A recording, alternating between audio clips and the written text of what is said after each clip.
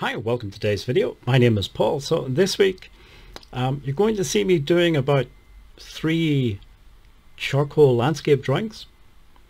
After those drawings you'll also see a few more drawings that I've done recently, not just landscapes, a few other things.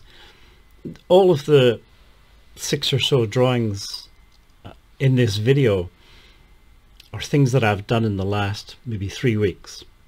So assuming you're watching this video soon after I upload it to YouTube, about 21st of February 2024, then these are all sort of recent drawings that I've done. So it's a bit of a catch-up video in that way, I guess. It just shows you some of the things I've been doing recently. These, as I say, 3 or 4 drawings we're going to see first. They're all quite quick, sort of short videos. I prefer to work quite fast when I'm doing drawing. In the case of watercolor, it is actually kind of beneficial or even necessary to work reasonably fast, because as you're working, the water paint is drying into the paper. It's not an issue, of course, with dry media, but I still like to work as fast as I can.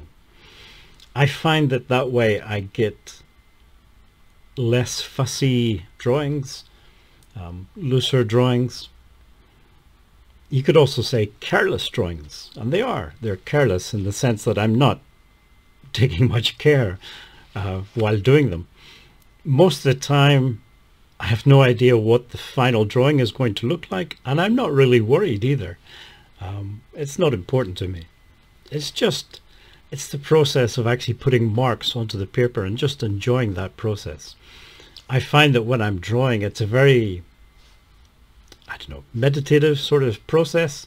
I'm not worried about other things, all the sort of thoughts that fill our heads during the day. I'm just focused on doing that drawing. So even though the drawing may only be about 3 or 4 minutes, it is 3 or 4 minutes of sort of a peaceful mind, if you like. Materials that I'm using are also very simple. It's just a white paper. It has quite a smooth surface to the paper. I'm using those compressed charcoal blocks, the Derwent XL blocks.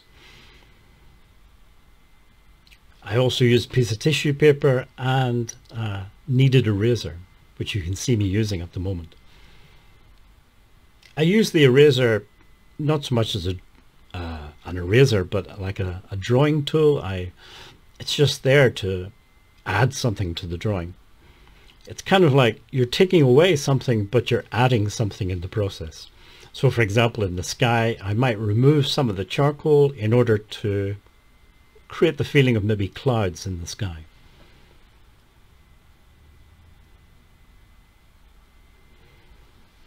As I say, I like to work very fast. I think that, some people will prefer to work in a more structured way with a plan. They know what they want the final drawing to look like. It's all very careful, lots of emphasis on details. There's nothing wrong with that style of drawing. I'm not saying that people shouldn't do that or anything like that. I think it's kind of linked to your personality, or at least this is the idea that I'm sort of coming to these days.